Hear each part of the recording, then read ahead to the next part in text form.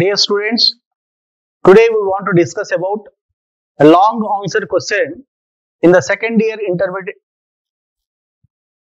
physics topic. The first question we are discussing here is explain the principle and working of a nuclear reactor with the help of a labeled diagram. మనం చక్కటి పటము ద్వారా second year లోని nuclear physics లో long answer question నేర్చుకోబోతున్నాము. చక్కటి diagram ద్వారా పటము ద్వారా న్యూక్లియర్ రియాక్టర్ యొక్క పనిచేసే విధానాన్ని సూత్రాన్ని వివరించండి. ఇది 8 మార్క్స్ క్వశ్చన్. ఇది మనం నేర్చుకోబోతున్నాం. Principal. The principle is controlled chain reaction. This controlled chain reaction was first observed by Fermi. A chain reaction was first observed by Fermi. If it is a controlled one, it is nothing but a nuclear reactor. If it is uncontrollable, it becomes a nuclear bomb. That's the only difference. If it is uncontrollable, nuclear bomb. Controlled is nothing but nuclear reactor. This was first observed by Fermi. And in this, a lot of energy is produced in this reaction. So, సూత్రం ఏంటంటే శృంఖల చర్య. దీన్ని మొట్టమొదట కనుక్కున్నవాడు ఎవరంటే Fermi. గొలుసు చర్య కూడా అంటారు, దీన్ని శృంఖల చర్య అంటారు. ఇది నియంత్రించగలిగితే అది న్యూక్లియర్ రియాక్టర్ గా అవుతుంది. కాబట్టి నియంత్రించబడిన శృంఖల చర్యనే సూత్రం దేనికి? న్యూక్లియర్ రియాక్టర్ కి. దీంట్లో చాలా అత్యధికమైన శక్తి విడుదలవుతుంది. ఇప్పుడు దీంట్లో డయాగ్రామ్ కూడా చాలా ఇంపార్టెంట్ అండి. Because there is a skill in physics. For that we have nearly 4 marks. Nothing but diagrams in the case of physics. So చక్కటి డయాగ్రామ్ గీయాలి, ఆ పటంలో చూపించినట్టుగా డయాగ్రామ్ గీయాలి. ఇప్పుడు ఆ న్యూక్లియర్ రియాక్టర్ లో ఉన్న భాగాల గురించి తెలుసుకోబోతున్నాం. The parts in the nuclear reactor we are going to discuss. So nuclear reactor గురించి మనం రాసాం ఇక్కడ. The device in which the nuclear chain reaction are initiated, controlled and sustained at a study rate. కాబట్టి మనం నియంత్రించబడిన శృంఖల చర్యతో ఎప్పుడూ కూడా స్థిరమైన రేటులో శక్తిని జనింప చేయగలిగేదే ఒక న్యూక్లియర్ రియాక్టరు. అది దీని సూత్రం. దీంట్లో ఏం పార్ట్స్ ఉంటాయండి? Core, moderator, control rods, coolants, fuel. ఇవన్నీ కూడా దీంట్లో భాగాలు. These are the parts in a nuclear reactor. What are they? Core, moderator, control rods, coolants, fuels. దీంట్లోని భాగాల గురించి మనం నేర్చుకోబోతున్నామండి. అది కోర్, మితకారిణి, నియంత్రణ కడ్డీలు, శీతలీకరణాలు, ఇంధనం. ఈ భాగాలు రాస్తాం మనం. కోర్ గురించి తెచ్చుకోబోతున్నాం. The core of the reactor is the site of a nuclear fission. It contains all the fuel and generates the heat required for the energy production. The core is surrounded by a reflector of neutrons, generally an aluminum can. So the aluminum can, in the aluminum can we are keeping this core. Why we are using aluminum can? Because it is a good reflector of neutrons. They should not go away from this site. And in this can or a core, we are keeping all the nuclear fuel and also all the required moderators and control rods and everything inside the central part of it. కాబట్టి core లో ఈ ఇంధనం ఉంటుంది. ఈ ఇంధనంలో కాకుండా మితకారిణులు, శీతలీకరణలు కూడా దీంట్లోనే ఉంటాయి. ఈ మొత్తాన్ని కూడా మనం అల్యూమినియం క్యాన్లో ఉంచుతాం. దీనికి కారణం ఏంటంటే అల్యూమినియం అనేది న్యూట్రాన్ ని వికర్షించి ఈ కోర్లోనే ఉంచి ఈ శృంఖల చర్యకి పెంపొంది చేయడానికి ఉపయోగపడుతుంది. ఈ చర్య జరుగుతున్నప్పుడు దీంట్లోంచి రేడియో ధార్మిక కిరణాలని బయటికి వెళ్ళిపోకుండా ఉంచడం కోసం షీల్డ్ని ఉపయోగిస్తాం. The shield is used to stop the radiations going out of this reactor. And generally the shield is a concrete wall with nearly thickness 2 meters to 2.5 meters thick. It prevents radiation from reaching outside the environment. కాబట్టి ఈ nuclear reactor ని మనం 2 మీటర్ల నుంచి 2.5 మీటర్లు మందము కలిగిన concrete గోడల మధ్య ఉంచడం జరుగుతుంది. కారణం ఏంటంటే దీని గుండా ఈ రేడియో ధార్మిక కిరణాలు బయటికి పోజాలవు. కాబట్టి దీన్ని షీల్డ్ చేస్తుంటాం. ఒకసారి ఎంసెట్ క్వశ్చన్లు అడిగారండి. So we are taking lot of precaution, still there is a possibility of leakage of radio activity. Why a nuclear reactor construction in Nagarjuna Sagar was prevented అని అడిగాడండి. So because even though we protect it, there is a possibility of leakage of radioactivity. We are taking a lot of precaution using shielding. కాబట్టి shielding ఉపయోగించి, రక్షణ కవచాలను ఉపయోగించి, shielding అంటే రక్షణ కవచాలు, దీన్ని ఉపయోగించి radio ధార్మిక కిరణాలు బయటకు పోకుండా ఉపయోగిస్తాం. దీంట్లో కాంక్రీట్ గోడలు ఉపయోగిస్తాం. ఎంత థిక్నెస్ అంటే అది ఎంత మందం? 2 మీటర్ల నుంచి 2.5 మీటర్ల మందం కలిగిన గోడలను ఉపయోగిస్తాం. ఇప్పుడు న్యూక్లియర్ ఫ్యూయల్, కాబట్టి ఇంధనం గురించి తెలుసుకోబోతున్నాం. Nuclear fuel. So the nuclear fuel is a fissionable material used in a nuclear reactor. Generally we are using uranium-233 or uranium-235 or plutonium-239. It is a form of a cylindrical rods we arrange in a regular pattern in the active reactor core. ఈ nuclear reactor లో ఈ యొక్క rods ని ఉపయోగిస్తాం. ఎటువంటివి? uranium-233, uranium-235 and plutonium-239. కాబట్టి ఇంధనం ఇక్కడ మనం తీసుకునేవి జనరల్ గా ఏం ఉపయోగిస్తామంటే uranium-233, uranium-235 మరియు plutonium-239. కాబట్టి వీటిని ఇంధనం అంటారు. నెక్స్ట్ మోడరేటర్స్ గురించి తెలుసుకుందాం. అంటే మితకారులు. సో తెలుగులో మనకు చాలా క్లియర్ గా ఉందండి. మితకారులు అంటే మనకి హెల్ప్ చేసేది, మిత్రుల్లాగా. What is a moderator? So slow-moving neutrons have more tendency to facilitate fission reaction rather than fast-moving neutrons. The average energy of a neutron produced in the fission reaction is around 2 million electron volts. These are the fast-moving neutrons and have low tendency to cause fission. In order to facilitate fission reaction, there is a need to slow down the speed of the neutrons. The job is done by moderator. In general, moderators are heavy water and graphite.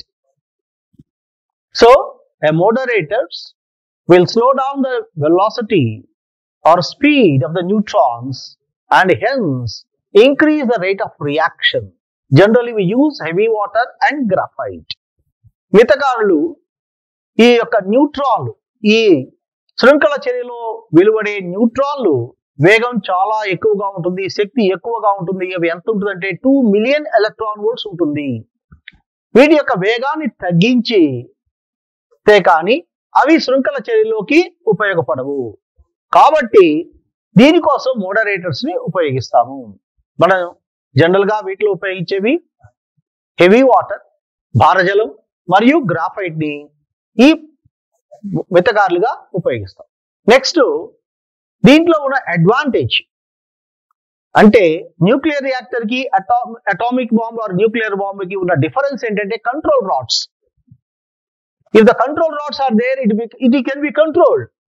The chain reaction can be controlled. If they are not there, the reaction cannot be controlled. That is the only advantage. If the control rods are absent, it becomes a nuclear bomb. So control rods, nuclear reaction, if not controlled, can cause a massive explosion, which we call as a control rods. Nuclear reaction, if not controlled, can cause massive explosion. Nothing but nuclear bomb. Multiplication factor K helps us to determine if the reaction is in control or not.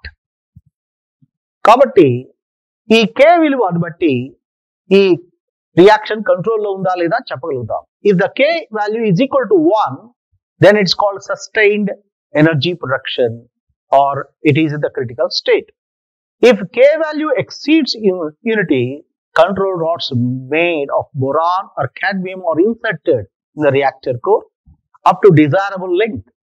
The rods have ability to absorb the neutrons. Therefore, the nuclear reaction can be controlled, thereby bringing down the multiplication factor to close to the unity. Kabatti, the moderate, here the control rods are here. We are using to absorb the neutrons, and generally we use boron and cadmium, sometimes steel also used. So to control this reaction, we have to remove the neutrons. That's the thing. That is, they have to be absorbed out of this one. And the boron and cadmium are having a tendency of absorbing the neutrons, and the reaction can be controlled. And this multiplication factor K is bring to the value of 1 so that it can be continued and sustained in a regular fashion. కాబట్టి నియంత్రణ కడ్డీలు ఇక్కడ boron మరియు cadmium ఉపయోగిస్తాం. ఇవి neutron ని శోషింపజేసుకుని ఈ చర్యని సున్నికల చర్యని అదుపు చేస్తుంది. కాబట్టి K విలువ గనక 1 గనక ఉంటే ఈ చర్య అనేది సాఫీగా జరుగుతుంది. ఇంతకన్నా ఎక్కువైందనుకోండి, K విలువ 1 కన్నా ఎక్కువైందనుకోండి, అది అన్కంట్రోలబుల్, అంటే నియంత్రణ తప్పుతుంది. అటువంటి రియాక్షన్ ఏమవుతుందంటే అది న్యూక్లియర్ బాంబుకి దారితీస్తుంది. కాబట్టి K విలువని ఎప్పుడూ కూడా 1 ఉండేట్టుగా చేయటాని కోసం మనం నియంత్రణ కడ్డీలు ఉపయోగిస్తాము. ఎప్పుడైతే K విలువ పెరిగిందో ఈ బోరాన్ కాడ్మియం అనే నియంత్రణ కడ్డీలని ఈ న్యూక్లియర్ రియాక్టర్లోకి పంపి ఆ ఏర్పడిన ఎక్కువైన న్యూట్రాన్ ని శోషింపచేసుకుని ఈ K విలువని 1కి తీసుకురావడానికి ప్రయత్నం చేస్తాము. ఇప్పుడు కూలెంట్స్ గురించి నేర్చుకుంటాం. శీతలీకరణాలు. The heat produced in the core is absorbed by coolants and is passed to water, and it exchanges this heat energy and produces steam. The steam is used to drive the turbines and to generate electricity, and therefore electricity is generated. In general, water, heavy water is used as coolants. In the case of high temperature, liquid sodium is also used as coolants. కాబట్టి శీతలీకరణాల గురించి నేర్చుకోబోతున్నామండి. ఇక్కడ దీంట్లో ఏర్పడిన ఉత్పత్తి అయిన అత్యధికమైన ఉష్ణోగ్రతని తీసివేయడానికి మనం నీటిని ఉపయోగిస్తాము జనరల్ గా. ఈ నీరును పంపించడం వల్ల ఈ ఉష్ణానికి అది ఆవిరి రూపంలో మారి ఆ టర్బైన్లు తిప్పటం వల్ల ఆ టర్బైన్స్ తిరిగి విద్యుత్ శక్తిగా మారుతుంది. ఈ విధంగా ఎలక్ట్రిసిటీ జనరేషన్ అనేది జరుగుతుంది. దీంట్లో జనరల్ గా మనం నీరు కానీ లేదా భారజలాన్ని కానీ ఉపయోగిస్తాం శీతలీకరణాలుగా. ఎక్కడైతే ఉష్ణోగ్రత అత్యధికంగా ఉంటుందో అటువంటి సందర్భాల్లో లిక్విడ్ సోడియంని కూడా, ద్రవ రూపంలో ఉన్న సోడియం కూడా కూలెంట్ గా మనం ఉపయోగిస్తాం, శీతలీకరణగా ఉపయోగిస్తాము. So coolants are used to reduce the temperature generated in the core, and by sending the water as a coolant, and they will take away the heat energy, convert it to steam, which in turn rotates the turbine, produces electricity. And sometimes liquid sodium is also used as a coolant as temperature is sometimes going very high. Now, I already informed you that the diagram is very, very important here. You see that label diagram here? Here, if you see this, here we are having the core. This central part is core. Inside we have moderators, control rods, and there is a here inlet and outlet for the water to pass. And here there is a coolant liquid is there, and which is taking out the heat energy and converted to steam. You see here, and this steam is rotating the turbines. So this diagram is so important. If you see here, this is the wall. This is this is nothing but 2 meters to 2.5 meters thick concrete walls, which stops the leakage of radioactivity. And inside, this is central part consists of the nuclear fuel, moderators, and control rods. And we have a input and output for the water to flow. And this here at this place, and it is kept in the coolant. And this steam generator is again connected to the turbines, which produces electricity. మనం ఈ పటం అనేది చాలా ముఖ్యమైనది, 2 మార్కులు కలిగి ఉంటుంది. ఇక్కడ చూడండి, ఇక్కడ ఈ మొత్తం మధ్యలో కోర్ ఉందండి. ఈ కోర్ ని మొత్తాన్ని కూడా కప్పి ఉంచడం కోసం ఇక్కడ ఒక గోడ కట్టి ఉంది. ఇక్కడ చూడండి, అది 2 మీటర్ల నుంచి 2.5 మీటర్ల మందం ఉంటుంది. ఈ రేడియో ధార్మిక కిరణాలు బయటికి పోకుండా కాపాడటానికి. దీని లోపల మితకారిణి ఉంది, నియంత్రణ కడ్డీలు కూడా ఉన్నాయి దీంట్లో. కాబట్టి ఇక్కడ దీంట్లో 3 ఉన్నాయి. న్యూక్లియర్ ఫ్యూయల్ అంటే 1 ఇంధనం, 2 మితకారిణి, 3 నియంత్రణ కడ్డీలు. ఈ రకంగా దీంట్లో 3 ఉన్నాయండి. ఇక్కడ దీంట్లో ఏర్పడిన ఉష్ణోగ్రత తీసివేయడానికి మనం వాటర్ పంపిస్తున్నాము. ఈ వాటర్ బయటకు వచ్చేటికి ఈ కూలెంట్ ద్వారా పోయి, ఈ కూలెంట్ ఇక్కడ మనం నీటిని ఉపయోగిస్తున్నాము. ఇదేమవుతుందంటే స్టీమ్ గా బయటకి వెళ్ళిపోతుంది. ఈ స్టీమ్ మనకి టర్బైన్స్ రొటేట్ చేసి ఎలక్ట్రిసిటీ జనరేట్ చేయడానికి ఉపయోగపడుతుంది. Working The core of the nuclear reactor consists of uranium-235 in the form of cylindrical rods.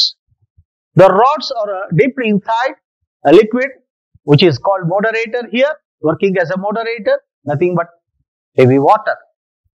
Whenever a neutron strikes uranium atom, then the fission takes place and it will produce 3 fast-moving neutrons. And these are not useful for further fission reaction. Therefore, their speed is reduced by using moderators. So, the moderators will decrease the speed of the neutrons and the reaction will take place automatically. And this reaction will be sustained, continued like that. And such a reaction is called, what is called a chain reaction. And how to control? By using control rods. That is nothing but boron and steel rods are used. Boron, cadmium and steel rods. And they are used as a control rods and they will be absorbing the neutrons and the reaction can be controlled, which is absent in the case of atomic bomb or nuclear bomb. And this energy generated is nothing but taken out, high energy taken out by using what is called water. And when it is taking to that one by using coolants, this heat energy is removed by using coolants, and generally we use water and heavy water sometimes, or liquid sodium also, and this will be giving out a steam which in turn is producing electricity. This is nothing but the working of a nuclear reactor. కాబట్టి now ఇప్పుడు మనం ఏం నేర్చుకోబోతున్నామంటే nuclear reactor యొక్క పనిచేసే విధానాన్ని నేర్చుకోబోతున్నాము. ఇప్పుడు core లో మనకి ఏముంది? న్యూక్లియర్ ఇంధనం ఉంది. ఈ న్యూక్లియర్ కేంద్రక ఇంధనం ఉంది. అదేమిటది? uranium-235. ఎలా ఉంది? సిలిండ్రికల్ రాడ్స్ రూపంలో, స్తూపాకార రాడ్స్ రూపంలో, కాబట్టి కడ్డీల రూపంలో ఉంది. దీన్ని మనం మోడరేటర్స్ అంటే మితికారిడిలో ఉంచుతాం, అంటే ద్రవ రూపంలో ఉన్న మితకారిడిలో ఉపయోగిస్తాం. అదే ఇవి వాటర్, భారత్ జలం. ఇప్పుడు ఒక న్యూట్రాన్ గనక యురేనియంతో తాకినప్పుడు, స్లో మూవింగ్ న్యూట్రాన్ అంటే నెమ్మదిగా పోతున్న ఈ న్యూట్రాన్ యురేనియం అది తాకినప్పుడు మనకి విచ్ఛిన్న శక్తి అంటే న్యూక్లియర్ ఫిషన్ అనేది, అంటే విచ్ఛితి అనేది జరుగుతుంది.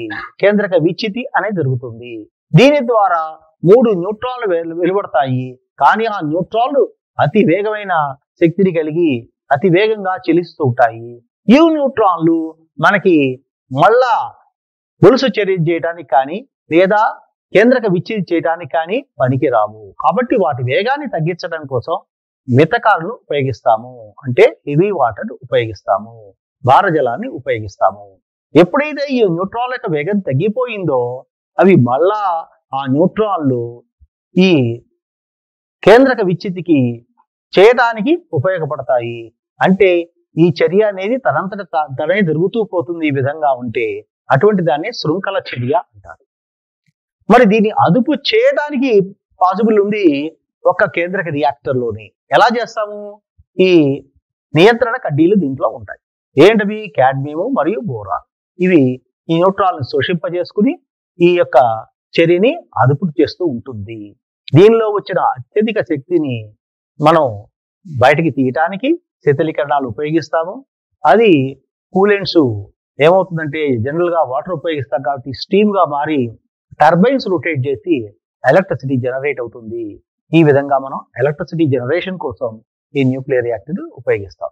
The slow moving neutrons are hitting uranium-235. It's splitting into generally two lighter nuclei like a barium and krypton, producing what is called fast moving neutrons, 3 fast moving neutrons. If you see that by using moderators, these fast moving neutrons are slowed down, then they can cause fission in the leftover uranium, and this reaction will continue forever, and this is called a chain reaction. So in the first case we have seen a fission reaction, and these neutrons which are liberated, their speed is decreased in this case by using moderators, and here they are in turn acting or reacting with the leftover uranium, and this reaction will continue forever, and such is called a chain reaction. So దీని గొలుసు చర్యకి మనం ఎలా explain చేస్తున్నాం చూడండి. ఇక్కడ నెమ్మదిగా పోతున్న slow moving neutron గనక యురేనియం తాకినప్పుడు ఇది బేరియం క్రిప్టాన్ అనే 2 తక్కువ ద్రవ్యరాశి కలిగిన కేంద్రకాలుగా విడిపోవటంతో మరియు 3 ఫాస్ట్ మూవింగ్ బాగా వేగవంతమైన న్యూట్రాన్లను విడుదల చేసింది. ఈ న్యూట్రాన్ల యొక్క వేగాన్ని కనుక మితకాలను ఉపయోగించి తగ్గిస్తే అవి మరలా ఉన్న మిగిలిన యురేనియంతో ఢీకొని కేంద్రకాలతో ఢీకొని ఈ చర్య అనేది తనంతట తానే సాగిపోతూ పోతుంది. దాన్ని మనం ఏమంటామంటే శృంఖల చర్య అంటారు. It's nothing but a chain reaction. దీనిలో మనకి ఉపయోగాలు, what are the advantages of the nuclear reactor, అది కూడా రాయాలండి మనం. Very small quantity of fuel is sufficient to produce large energy. That is the advantage of this one. Kabatti, this is producing lot of energy.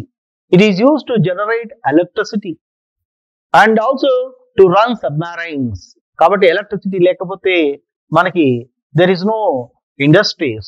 So electricity is very important for the growth of any country. So nuclear energy is helping for the growth of any country. కాబట్టి ఇప్పుడు మనం ఏం నేర్చుకోబోతున్నామంటే ఈ nuclear reactor వల్ల ఉపయోగాలు ఏంటో చూస్తున్నాం. దీంట్లో చాలా తక్కువ ద్రవ్యరాశిని ఉపయోగించి చాలా ఎక్కువైన శక్తిని విడుదల చేయడానికి సాధ్యమవుతుంది. అట్లాగే దీనిలో ఎలక్ట్రిసిటీని జనరేట్ చేయడానికి ఉపయోగపడుతుంది ఈ న్యూక్లియర్ రియాక్టర్ లో. ఇవి లేకపోతే పరిశ్రమలు ఉండవు, కాబట్టి ఒక దేశ అభివృద్ధి ఉండదు. అట్లాగే సబ్మెరైన్స్ ని కూడా నడపటానికి ఈ శక్తిని ఉపయోగిస్తాము. దీని యొక్క డిసడ్వాంటేజెస్ అవి కూడా చాలా ఉన్నాయండి. What are the disadvantage of a nuclear reactor? There is a problem of disposal of radio active nuclear wastage and also maintenance of the equipment. So the radio active materials which are coming, barium and krypton, they are poisonous, they are radio active materials, and to keep them away is very difficult task. So that is another big problem, and we explain in detail afterwards. And maintenance of the equipment is also very difficult task. కాబట్టి దీని వల్ల నష్టాలు కూడా చాలా ఉన్నాయండి. ఏమిటంటే దీంట్లో barium and krypton అనే వచ్చే కేంద్రకాలు అవి రేడియో ధార్మికత కలిగి ఉంటాయి కాబట్టి వీటిని న్యూక్లియర్ వేస్టేజ్ అంటారు. వీటిని జాగ్రత్తగా భద్రపరచుకునేది చాలా కష్టమైన పరిస్థితి. అది కూడా మనకి ఒక కష్టమైన పరిస్థితి, డిసడ్వాంటేజ్. అదే కాకుండా ఈ న్యూక్లియర్ వేస్టేజ్ దాచిపెడతాం. అలాగే న్యూక్లియర్ యాక్సిడెంట్ కూడా జరగచ్చు కొన్నిసార్లు. what is called the neutrons will increase, and in such a way the K value increases greater than 1, and it goes to uncontrollable chain reaction, which is nothing but atomic bomb. Chernobyl lo jarigindandi, adi Japan lo kuda jarigindi. Konnisaarlu this reaction will go uncontrollable. Sometimes the nuclear reaction or chain reaction will go uncontrollable without our knowledge. Sometimes it happens in Chernobyl and also in Japan. కాబట్టి Japan రష్యాలో జరిగింది, Chernobyl లో జరిగింది. ఇట్లా జరిగితే అది కేంద్రక bomb, nuclear బాంబుగా తయారవుతుంది, విస్ఫోటన జరుగుతుంది. దీన్ని నడపడానికి high cost is required, lot of money is required because of the fuel is very costly. Major impact is on human life. కాబట్టి ఫైనల్ గా మనం చెప్పగలిగింది ఏంటంటే దీని యొక్క ప్రభావం మనుషులపై చాలా ఉంటుంది. కారణం ఏంటంటే we are taking all the precautions to protect the radioactive leakage and protecting the environment and the people who are working, but still there is a leakage and people who are getting the cancer disease after some time. కాబట్టి దీనిలో మనం ఎన్నో జాగ్రత్తలు తీసుకుంటున్నాము, అయినప్పటికీ కూడా ఈ radio ధార్మిక కిరణాలు బయటకు రావడం జరుగుతుంది. అట్లాగే దాంట్లో పనిచేసే మనుషులు, జంతువులు కూడా దీని యొక్క ప్రభావానికి లోనై వాళ్ళు క్యాన్సర్ వ్యాధికి లోనవుతున్నారు. These are the disadvantage of this, some of the disadvantages of the nuclear reactor. దీనివల్ల కొన్ని నష్టాలు ఈ విధంగా ఉన్నాయి. Thank you, all the best.